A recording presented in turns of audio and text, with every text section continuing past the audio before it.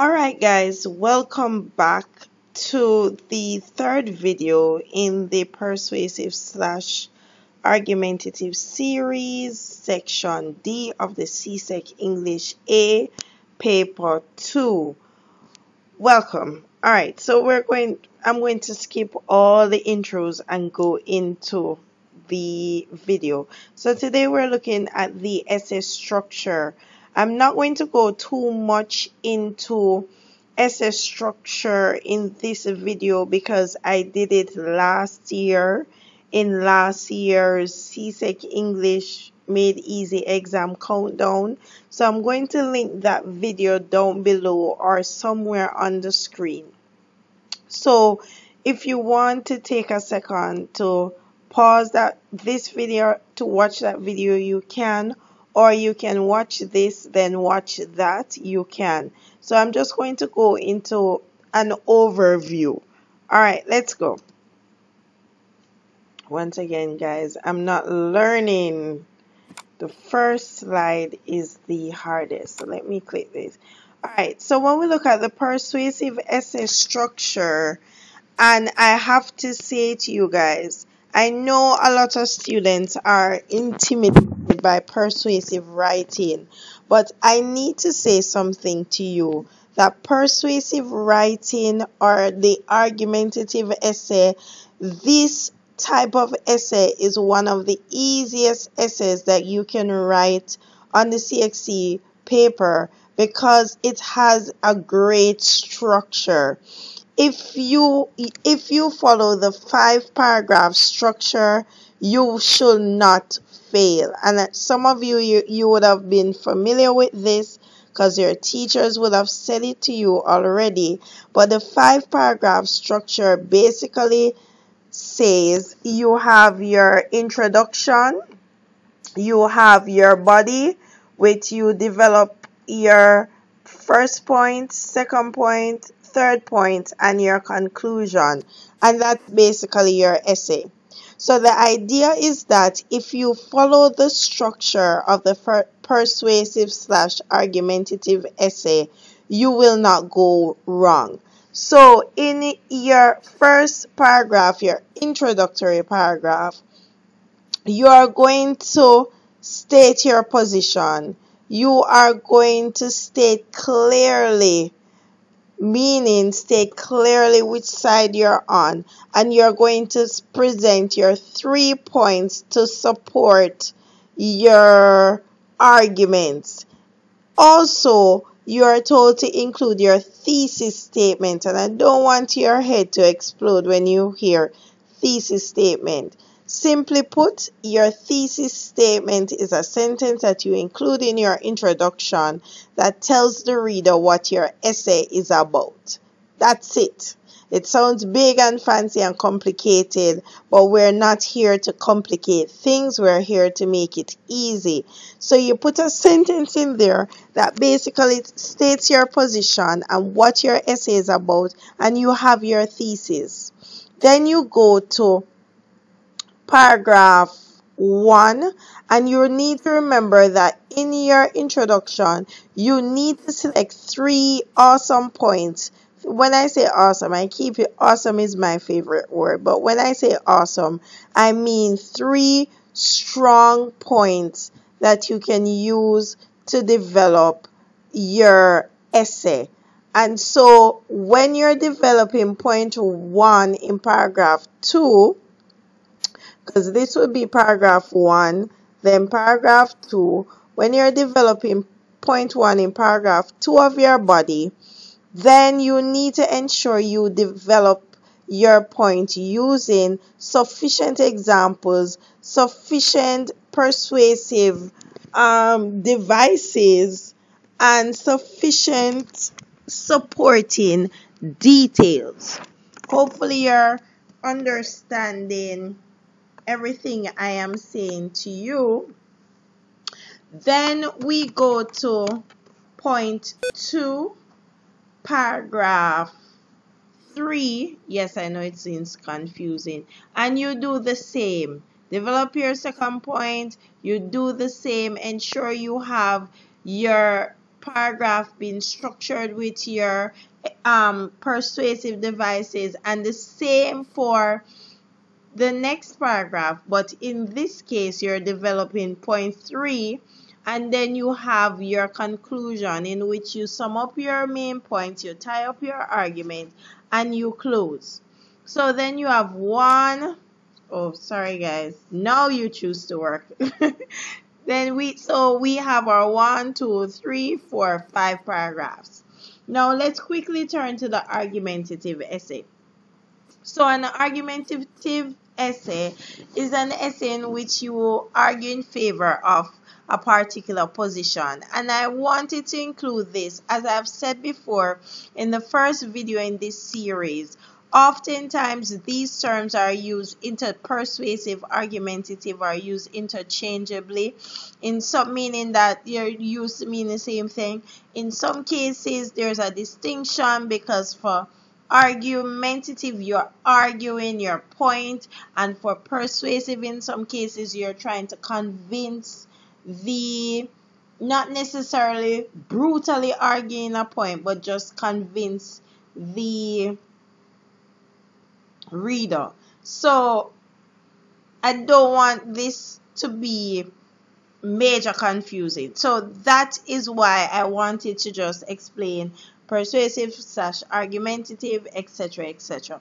The essay's arguments are designed to support the position argued for in the essay. So in your argumentative essay, all your arguments, whether you're for the point or against the point, if you're for, all of your arguments is designed to state that you agree with this claim, that you're for this claim. And similar to the persuasive, where you have your introduction and then you have your points, and then your conclusion. For the argumentative, it's the same structure. Introduction, you state your position, state your point, and you develop your essays. Alright? And remember, a good argumentative essay is an essay that contains credible points.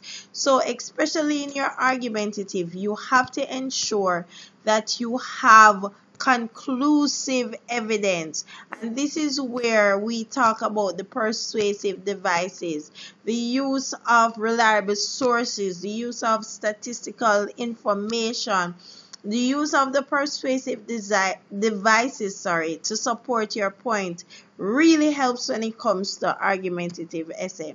Now, in this big fancy picture, I want you to realize, so argumentative, one side only, and then you have your intro, then you have your body, and then you have your conclusion. In your body, you have your argument 1, whether you're for or against. So if you're for, argument 1 for. If you're against, argument 1 against. And then you have your supporting details. Same thing for argument 2. For, you have your supporting details, or if you're against, supporting details, and the same structure. And you conclude by restating your points, stating your thesis statement, stating really and truly, tying up everything that you have said in your overall essay. Now, some important things to note in your persuasive writing. When you're writing your persuasive / argumentative, you must identify and develop 3 solid points in your essay, your speech, or your letter to the editor. We're going to be talking about speech next. You must develop these points. Use the 5-paragraph structure. So you have your 5 paragraphs. Your introduction, you develop your 3 points, and then your conclusion. It's a simple format. If you don't remember, just think of your right hand. Your thumb is the introduction. The index finger all the way down to, I don't know, your ring finger, those are your 3 points. and then your, what do you call it, your pinky, right? Your pinky finger is your conclusion, and you have that set, and that is your essay. So that's a good way to remember. Outside of your introduction and your conclusion, each paragraph must develop one of your points. We just said that. Now, each paragraph is a building block to your essay. As such, each paragraph must develop your argument by providing supporting details and including persuasive details as well. Guys, you know what I want you to really get if you don't get anything? One of our major issues is paragraph writing. One way to ensure that you conquer your paragraph writing beast is that you intentionally write. When you're writing your first paragraph, you say, okay, what are the things I want to include? I want to include an intro to my essay in terms of what I'm writing about, my position, and my 3 points. And then after you have written your 3 points, you kind of remember that you need to tie up that paragraph, and you end that paragraph, and then you start your next paragraph. Remember to indent, and you say, okay, I'm developing this one, what do I do? So you have to mentally keep track of what you're doing. On the CXC paper, you get blank sheets. Use your blank sheets because they are your best friend. Use them well. And so we have to ensure that we are paying attention, so to speak, of what it is we're doing when you're writing.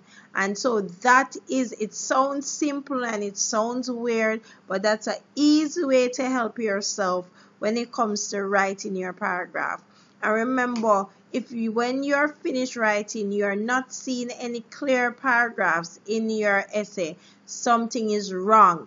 You need to ensure that you're seeing clear paragraphs. And when we talk about paragraphs, you do not need to skip a line to indicate that you are writing a new paragraph.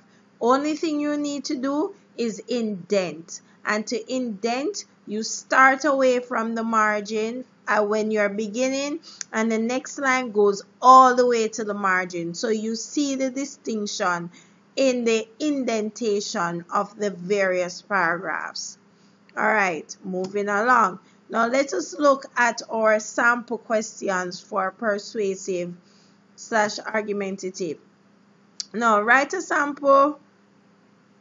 Wait, how did I get story here? Write a sample story. This should not be story, based on the topics given in guys, this is not story.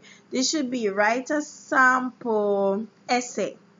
Sorry guys. Alright, so these are the instructions. So your word limit is 250 to 300 words in this section. And remember, we looked at the mark scheme in video 1. We are looking at ensuring that you organize your points, that you develop your argument, and that your grammar is as best as you can make it. So A and C. All right, let's go to the question. From the 1991 past paper, you are asked to write an article for your school magazine in which you argue for or against the following. Nobody has a choice. Nobody who has a choice would want to be a teacher. This one hits close to home, guys. Oh my gosh. Nobody who has a choice would want to be a teacher. Wow. And this is a 1991 past paper question. The next one. Hungry students cannot learn. Free lunch should be provided for all secondary school students. Write an essay giving strong arguments for or against this topic. This is a 2010 past paper question. Guys, remember we talked about argumentative? This is a prime example of an argumentative type of question. Notice strong arguments. Notice you are asked to select for or against. And this just came to me as I'm talking. Please, I know some of you are like, I'm brilliant. I can argue both ways. Please, in follow the instructions given. If the question asks you for or against, choose one. Please, it is to be on the safe side. Argue the strongest point that you have. Don't try to say, okay, I'm excellent. I can argue both sides. Follow the instructions. Focus on one argument and develop your argument. One position, sorry, and develop your argument. Taken from a 1991 past paper question, your school council has asked for nominations for the Teacher of the Year award.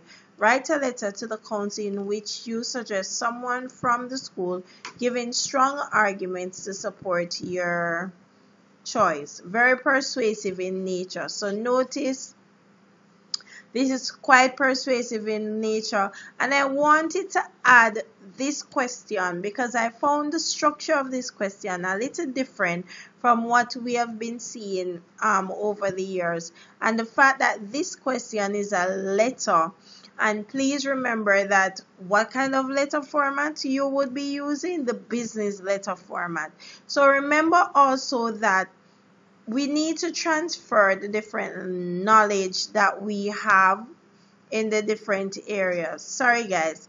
Alright, so that's the last question in this series. A couple of things that I want you to understand. When we look at structure,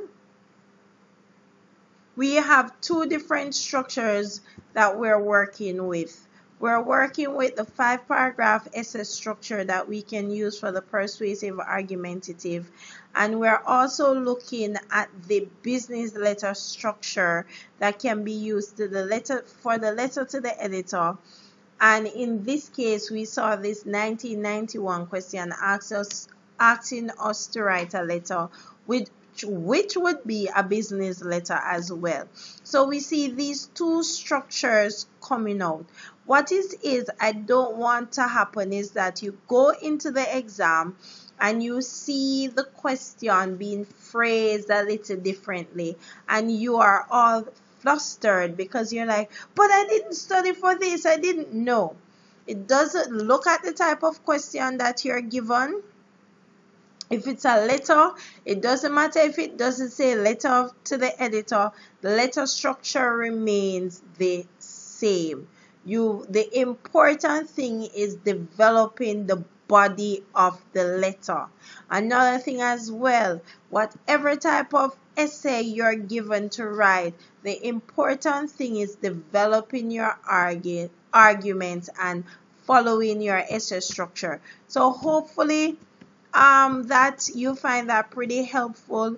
The last thing we're going to talk about is the speech, and then we're going to move on to expository writing, and then we're going to touch on summary. We are a couple days away. Try and watch all the videos that we have done. It is a series of videos. They're designed to walk you through the process. Thank you also for your comments. I know a couple of persons were like, oh, we're flustered. No, don't get flustered. We can do this. It is not the end of the day. It is not over until it is over. Do not try to cram everything in. Take everything stage by stage. That is why we're taking this countdown via section by section of the CSEC paper, so you have an idea of what it is that we're looking at. Also, if you have any other suggestions for videos or if you have any question, please comment below.